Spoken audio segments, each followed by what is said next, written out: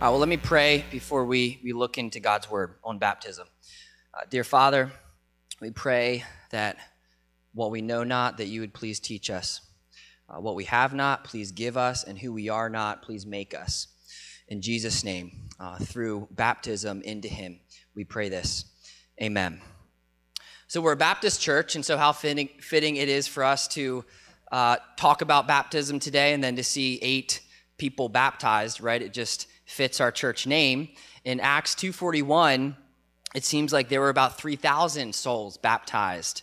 So we'll only experience a fraction of that today. With 8, we're going to see baptism rehearsed today as we have 8 people submerged into water. However, there is a much, much deeper meaning to baptism than merely the depth of water that one gets dunked into. In fact, the Bible emphasizes more of the eternal depth of baptism's meaning more than simply the outward act of being baptized. And so I want to remind us today that it's possible for you to be baptized on the superficial outside, but not deeply baptized on the spiritual inside. And so you can go through the motions of baptism, but not experience the transformation of baptism. For instance, you know that thief on the cross who died beside Jesus, he died without ever being baptized with water, right? And yet, Christ's words nevertheless reassured him that he would be with Christ in paradise. You see that in Luke 23. And so just like that scenario today, I would like to emphasize the comfort of Christ's words concerning baptism, much more than the ceremony of baptism that baptism brings to you. Because I want you to realize the ceremony of baptism doesn't save you, especially not any kind of external act or effort on your end, but Christ alone, through his word, saves you. That's why in Acts 2:41, it says, those who received the word were baptized. And so today I hope that we'll receive the words of Christ on baptism and take a deep dive into his eternal word. And from God's eternal word, I pray that we'll be baptized or reminded of the baptism that is ours in Christ. So that by the time we get to the end of this service and we see 8 people baptized externally, I hope that you understand the deeper meaning of what that actually represents.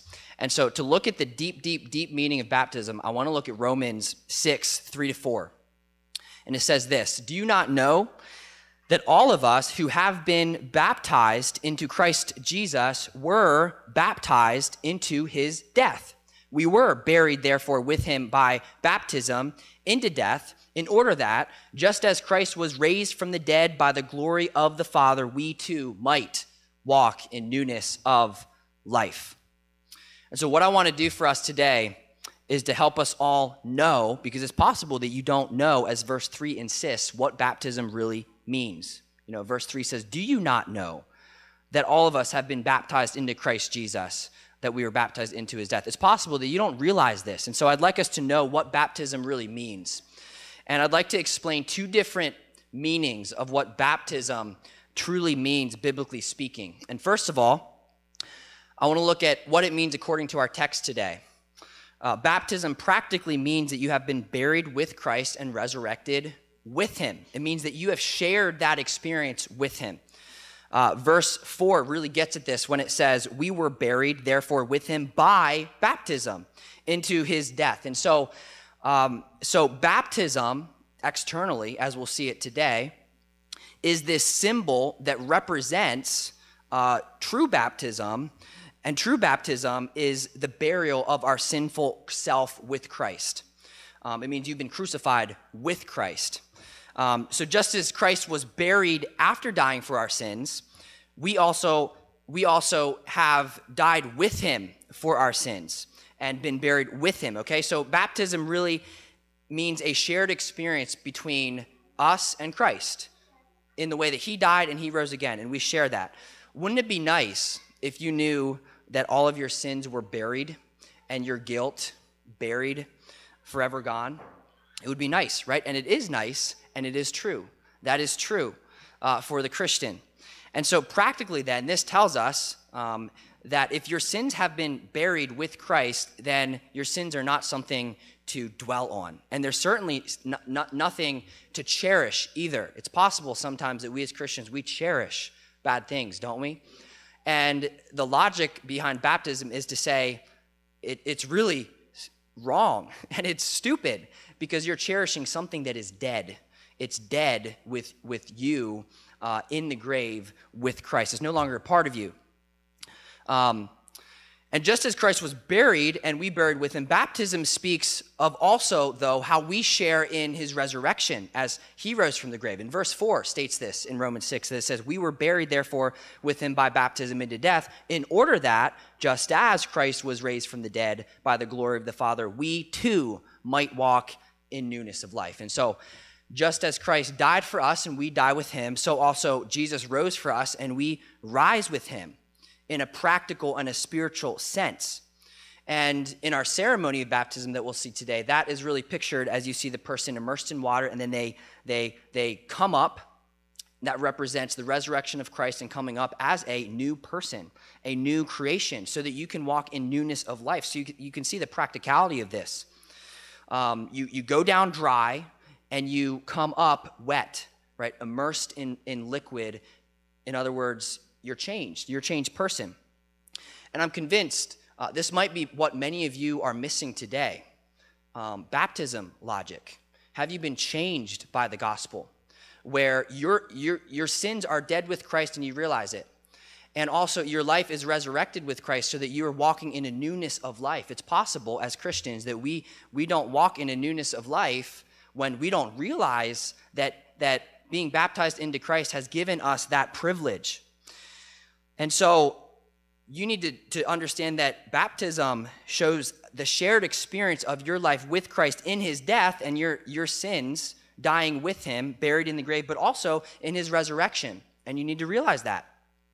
In fact, the whole point of your sins dying and being buried with Christ in a spiritual sense is so that you can walk in a newness of life, as verse 4 states. So let me give you an example of what walking in newness of life might look for us who have been baptized into Christ's resurrection too. So Martin Luther, the great reformer, apparently struggled with depression. And on one occasion, his wife Katie became very tired of seeing her husband mope around. And so she hung a black cloth from their doorway and also wore a black dress. Both culturally symbolized that somebody had died. And so Luther came home and he asked his wife, who died? And his wife Katie responded with God has died. And Luther got angry and he told Katie, don't blaspheme God. And she said, well, the way that you are acting looks like God is dead. And so that sarcastic remark got Luther's attention. And so he went back to his office and he wrote on his desk the word vivat, which is the Latin word for he lives. And the point is that it's true that the resurrection of Christ has made an impact on our life, practically speaking, so that we can walk in newness of life, even emotionally. It means that Christ lives in resurrected form, and just as he lives in resurrected form, we ought to live in resurrected form in our actions, in our thinking, in our emotions, in our attitudes. So my question is, does that describe you? Have you experienced Christ and his death and his resurrection? Have you become a resurrected person with Christ in every single way? Well, the second and final picture of baptism that I'd like to show you today is how baptism is not only represented by dirt and being buried with Christ and resurrected with him, but it's also symbolized with dye. Okay, baptism means to be dyed in his blood. And so literally the word baptism was used for dyeing cloth back in the day.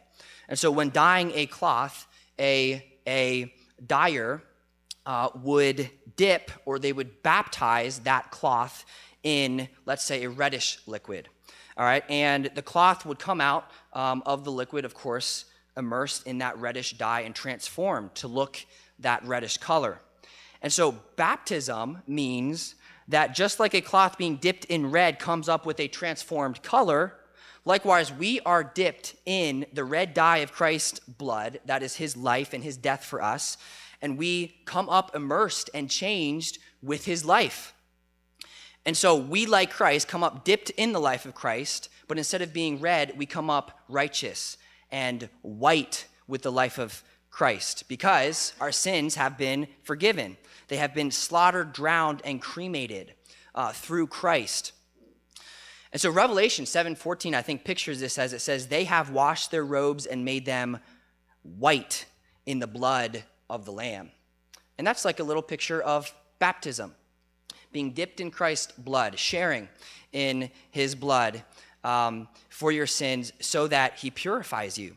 Obviously, it's a miraculous act. It's much, much more significant than simply being dunked into water and then coming up wet. Baptism means being dipped or baptized into Christ's blood. That is his death for you that was shed for you on the cross, and then coming up white. He purifies you. Does that mean? It means that Christ's life has become your life. It means that his nature has become your nature and has overcome your sinful nature. He substitutes your life. I think baptism in this way illustrates what Ephesians 1:3-4 says so well of being in Christ. You're in Christ. And Romans 6:3 reiterates that with the phrase, we are baptized into Christ Jesus. And so what God desires for your life today is that you would be identified with Christ in such a way where you're counted in Christ because you've been dyed with his life. And so I'm going to illustrate this for you with this painter stick, okay, which is going to represent you. This painter stick is you and I. And then this cup of red paint is Christ and his life and his death for us on the cross. All right, when Christ baptizes you, when you're baptized into Christ, you go down into Christ's life, into his death for your sins.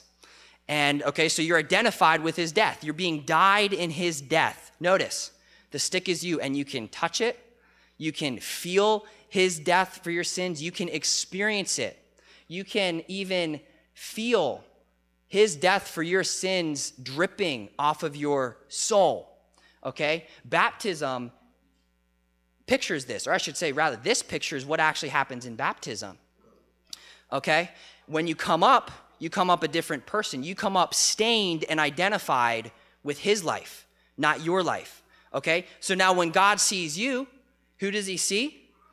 He doesn't see the old you, but he sees you in Christ, all right? Let me put that up a bit. He sees your life in Christ. He sees the red death of Christ substituting your sins. He doesn't see the old color of your sin nature. He sees Christ living around you. You are baptized into Christ. Hopefully that makes sense. So God sees the colors of God's character substituting the tainted colors of your sin. So your old nature is gone, and Christ now is visible. He's visible through your life for other people to see. This is your life, stained in the blood of Christ, taking on the colors of Christ's nature. And that's what it means to be baptized into Christ. And that's what it means to be a Christian too, to place your faith in Jesus Christ by saying, I need to be found in Jesus Christ, because God can only accept me if he sees his son, substituting my sins. And so my question is, has this happened to you? Have you been baptized into Christ Jesus in such a way where he has overcome your sins so that God sees them no more? Have you, as Romans 6:3, been baptized into Christ Jesus? And in order to be baptized into Christ Jesus, I want you to realize that Jesus has to be baptized for you too. In Luke 12:50, Jesus said, I have a baptism to be baptized with, and how great is my distress until it is accomplished. And so he's referring to his death on the cross for our sins there. And Jesus describes that as his baptism, okay? So just as we must be baptized into Christ's blood to be stained with his life, Christ was baptized into our black sin in order to be stained by our death, okay? So if I had a black canister of paint with me, I would say this black cup of paint represents us and our life of sin, stained with death.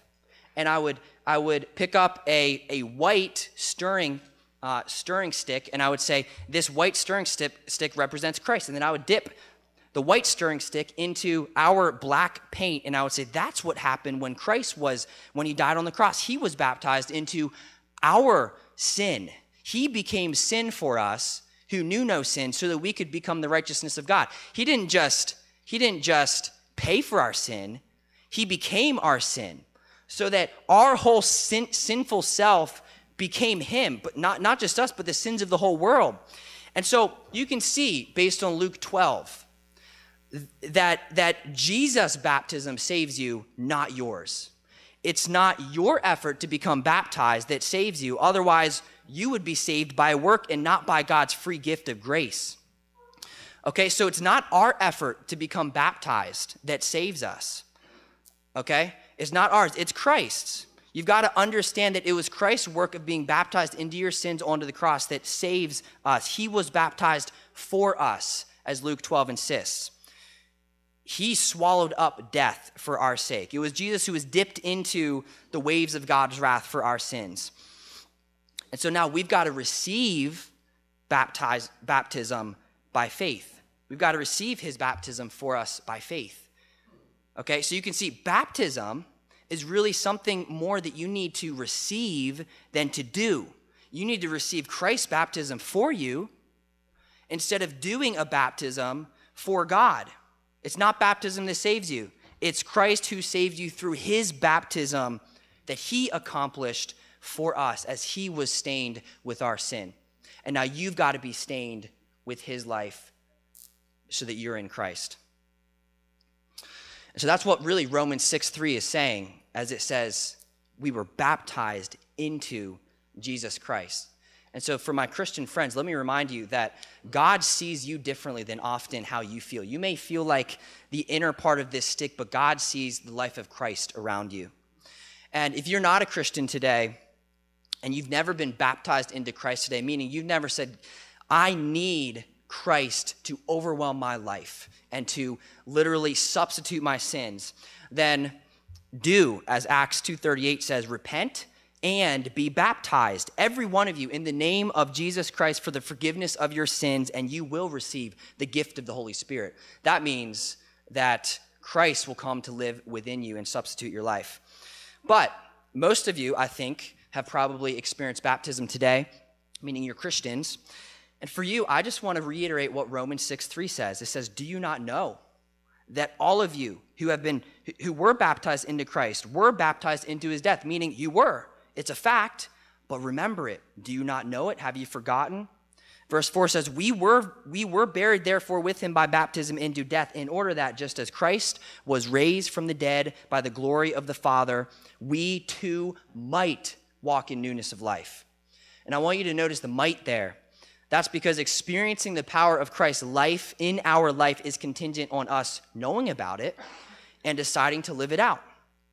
And so let me ask you, are you living your life sporting the life of Christ on the outside of you? Or are you deciding to cover up your life of Christ that you have been baptized into by staining it with the colors of your sin? Or just trying to cover it up because you're ashamed of looking like Christ? Are you ashamed of the cross? So our challenge as Christians is to every day, as Romans 6 verse 11 goes on to say, consider yourselves dead to sin and alive to God in Christ Jesus. So do you consider this on a daily basis, that Christ is your life? Do you consider it? You know, Ephesians 4:5 says there's only one baptism, but God is saying in Romans 6, you've got to constantly consider that one baptism. That is the relationship that you have with Christ in your life every single day of your life. Remember it. It's even a command, as verse 11 says, you must consider this. As Christians, we need to be obedient to the gospel every day, remembering that Christ substituted our life, and he still does, and he still wants to live through us. And so hopefully, as we watch these baptisms occur today, it will be a reminder and an illustration of something greater that Christ has already done for you. And I hope that as Christians, it'll remind us of the gospel, of the fact that Jesus was dunked into our sins for us. And we, in turn, we need to be dunked into his life for our sins. But what happens? We come up gloriously new. Let's pray. Father, we thank you that you are a God of mercy and a God who loves us and a God who would actually suffocate in the waters of our sin and your wrath for our sake. Father, I pray that we as a church would walk in newness of life, realizing that you have empowered us to walk in a newness of life through the resurrection of Jesus Christ. God, it is not something that we can do. It is something that you have already done for us. Father, we pray that as we watch these baptisms occur, we would only be reminded of the greater miracle of what Christ has done for us when he was baptized for our sake. And he died. And he was in the grave for three days, but he came up victoriously. Help us, God, as a church, live gloriously baptized lives in Christ. And we pray this in his name. Amen.